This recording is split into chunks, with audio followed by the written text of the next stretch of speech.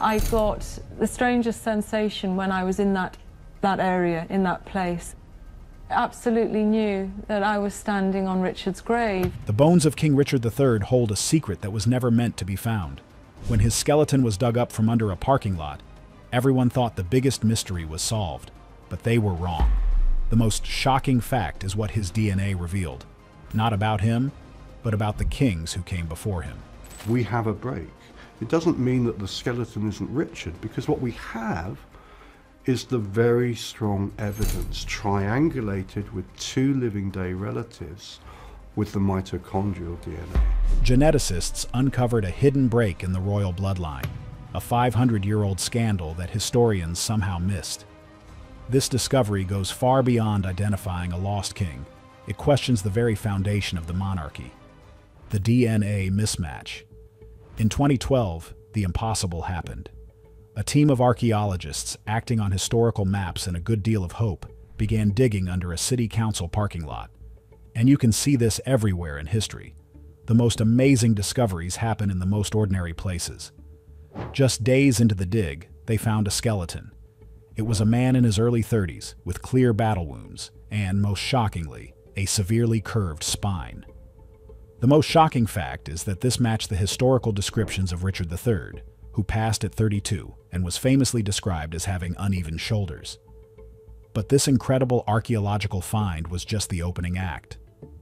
The real drama began when scientists took the bones to the lab. To prove this was truly the lost king, they needed more than just a crooked spine and battle scars. They needed a genetic fingerprint. The plan was simple: extract DNA from the ancient bones and compare it to living relatives. You see, there are 2 special types of DNA that act like ancestral name tags. The first is mitochondrial DNA, or mtDNA, which is passed down almost unchanged from a mother to all her children. Researchers traced Richard's family tree through his sister, Anne of York, and found a living descendant, a Canadian-born furniture maker named Michael Ibsen. If the skeleton's mitochondrial DNA matched Michael's, it would be a home run. The second type is the Y-chromosome, which passes directly from father to son. Since Richard had no surviving children, scientists tracked down descendants of his distant male line relatives. If the Y-chromosome from the bones matched theirs, it would be another slam dunk, proving he belonged to the Plantagenet royal dynasty. The lab work was intense. Ancient DNA is incredibly fragile, and scientists had to work in sterile, clean rooms to avoid contaminating the 500-year-old samples. They carefully drilled into a tooth and a dense leg bone to get the best material.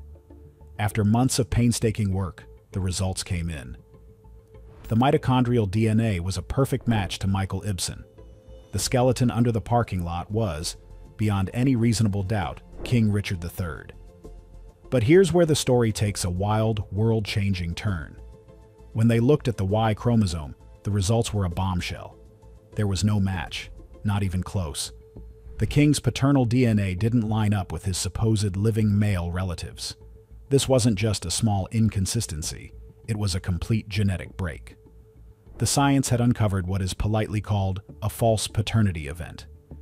To put it mildly, it means that somewhere in the generations of kings leading up to Richard III, someone's father wasn't who the history books said he was. The royal bloodline was broken. The discovery didn't just identify a king, it had potentially delegitimized an entire dynasty. A secret in his genes suggested a scandal far worse than anyone ever thought. Before the DNA dropped its bombshell, the skeleton itself was already telling a dramatic story. What many overlooked in the initial excitement was just how perfectly the physical evidence lined up with the historical accounts of Richard III's life and brutal end. The archaeologists knew they had something special the moment they cleared the dirt away from the bones. The first major clue was the skeleton's age. Forensic analysis showed the man was between 30 and 34 years old when he passed. Richard III was 32 when he fell at the Battle of Bosworth Field. This was a perfect match. The location was just as compelling. Historical records said Richard was buried in the choir of the Greyfriars Church. The skeleton was found in what the dig team's maps indicated was the exact spot where the choir would have been.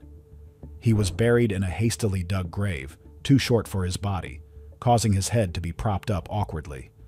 There was no coffin, no shroud, just the body of a king dumped unceremoniously into the ground, which matched the story of a defeated monarch buried by his enemies.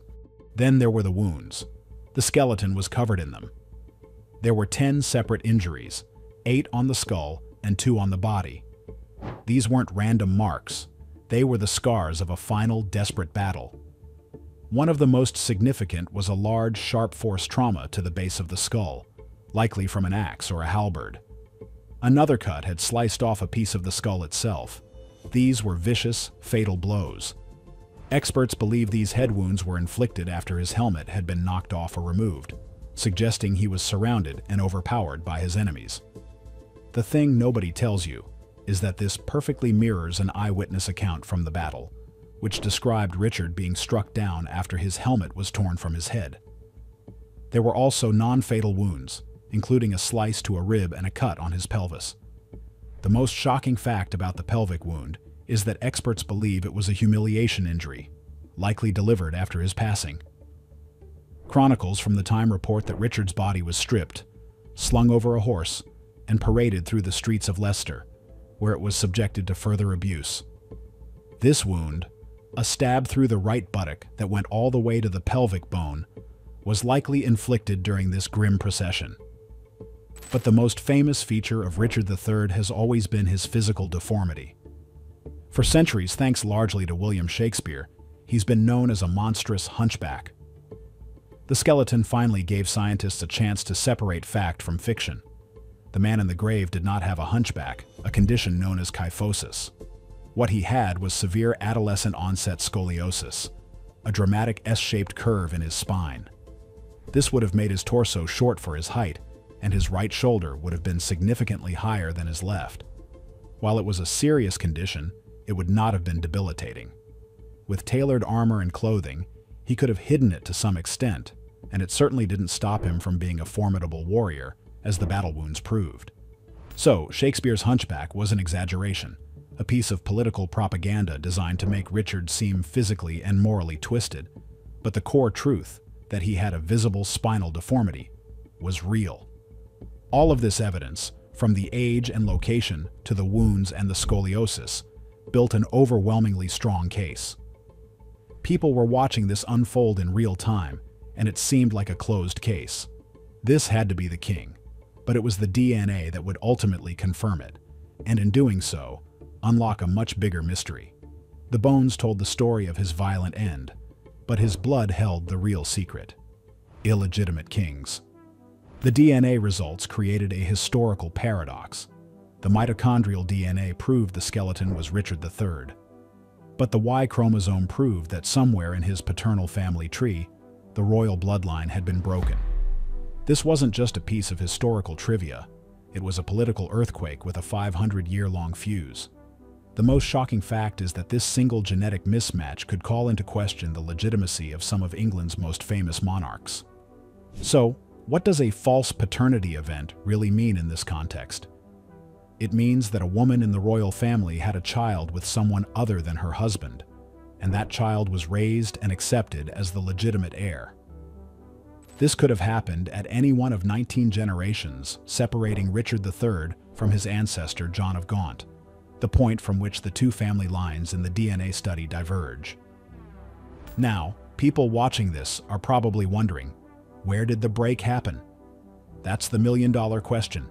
Scientists can't pinpoint the exact generation where the event occurred without digging up more royal remains for testing, which is obviously not going to happen. But they can speculate on the most impactful possibilities. One of the most explosive theories is that the break happened with King Edward III. Edward had a son named John of Gaunt, and John of Gaunt's descendants, the Beauforts, were key figures. If John of Gaunt was not Edward III's biological son, then the entire Lancaster dynasty that fought Richard's Yorkist family in the Wars of the Roses would have had no legitimate claim to the throne. You see, the whole war was based on who had the better bloodline. But there's an even more scandalous possibility, one that hits closer to Richard himself. What if the break happened with Richard's own father, Richard, Duke of York? There were rumors even at the time that Richard's older brother, King Edward IV, was illegitimate. If that were true, then Richard III, not his brother, would have been the rightful king all along. The thing nobody tells you is that Richard himself actually used these rumors to justify taking the throne from his young nephew. If DNA could prove this, it would completely vindicate him. But the historical fallout doesn't stop there. What many overlooked is what this means for the dynasty that defeated Richard, the Tudors. Henry Tudor, who became King Henry VII after winning the Battle of Bosworth, had a very shaky claim to the throne. His claim came through his mother, Margaret Beaufort, a descendant of John of Gaunt. If the break in the male line happened with John of Gaunt, then Henry Tudor's entire claim through the male line would be genetically baseless. His right to rule was built on a foundation that modern science suggests might be a lie. This single DNA test has thrown a massive wrench into centuries of accepted history. The right to rule for medieval kings was everything, and it was based almost entirely on the idea of an unbroken, God-given bloodline passed from father to son. The Y-chromosome results from Richard III suggest that this sacred chain of succession was, at some point, a fiction. It raises the mind-boggling possibility that several kings of England, and potentially the entire Tudor dynasty, ruled without a legitimate biological claim to the throne. The search for a lost king ended up uncovering a far more profound secret: the king's new legacy. So where does this leave the mystery of King Richard III?